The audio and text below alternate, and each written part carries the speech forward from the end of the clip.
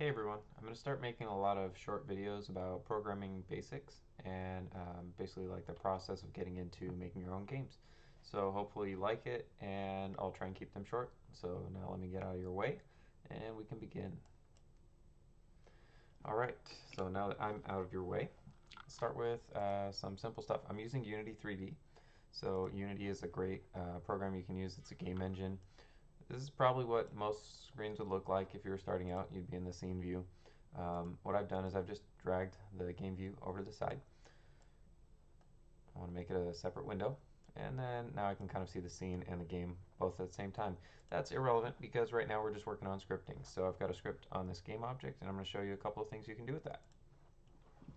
So let's start with the basics. Right here, this part of the script is the name of the file. It's really important that it matches up identically.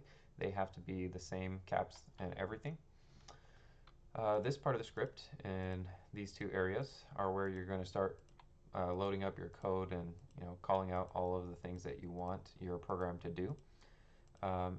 Right above here, in between, see where start is and where that mono behavior part is, that's where you can load all of your variables. You want to create variables. Variables are the information the computer uses. So if you wanted a number, for example, you would use a number type variable like float. A float is a number that can hold a decimal. So let's go ahead and create one. Public float my number. Right here, this is the name of the variable, and then end most lines, almost every line, with a semicolon because that's just the syntax for computers.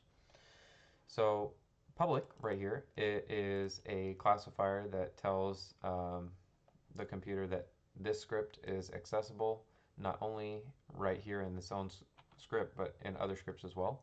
Float tells it the type of variable, and then this is the name of the variable. So that if I wanted to set a value for that variable, I can either do it up here. I could say 5.4 f for float, or if I didn't want to initialize it right there, I could set that in the start. Start will be called one time at the beginning, right when the object is loaded. Update will be called once per frame, where a frame is every time your screen updates its images. So let's go to start, and I'm going to say my number. Notice how it starts to autocomplete. If I just hit enter, since it's selected, it will complete it for me. Equals, and I can give it a value, 3.2f, or whatever I feel like it should be. So then I'm going to save this file. I typically will click save all. It has less errors in Visual Studio. I'm going to go back to Unity, and you should notice the script will update in a second, and it includes a variable I've just created, my number.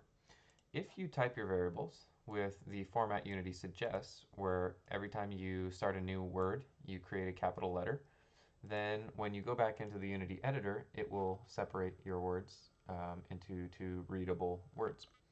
It says my number is 0 right now because I declared its value in the start function. But if I was to hit play, it would immediately go to 3.2. Because it's public, I can still change it, make that 5.3, 6.1, 0.9. I can hit enter, that number will change. If I was to create another variable, public float,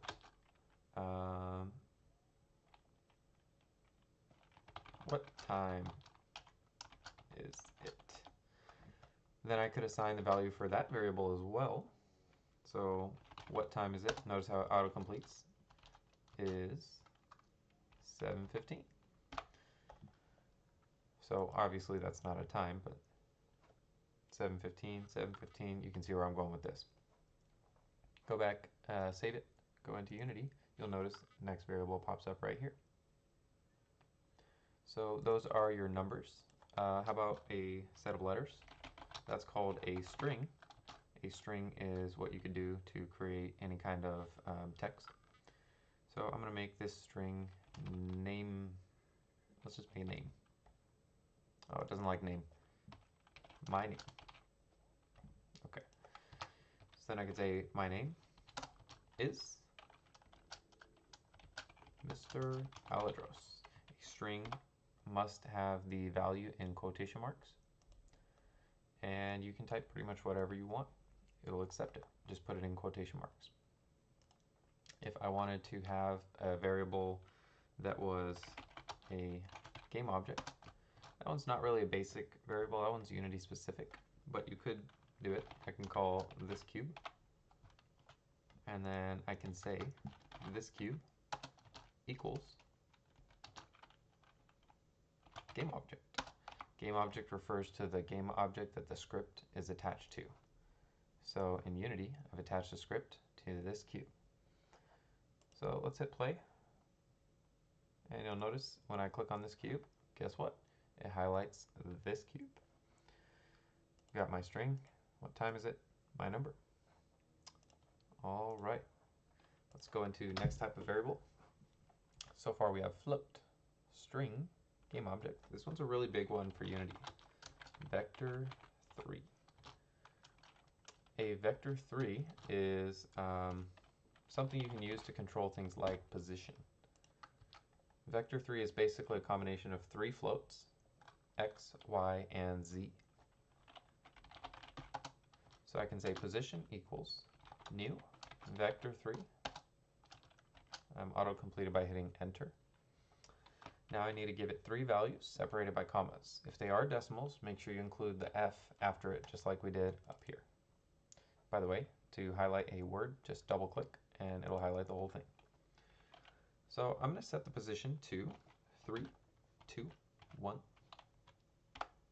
And what I want to do is I want to say GameObject.position, transform.position equals position.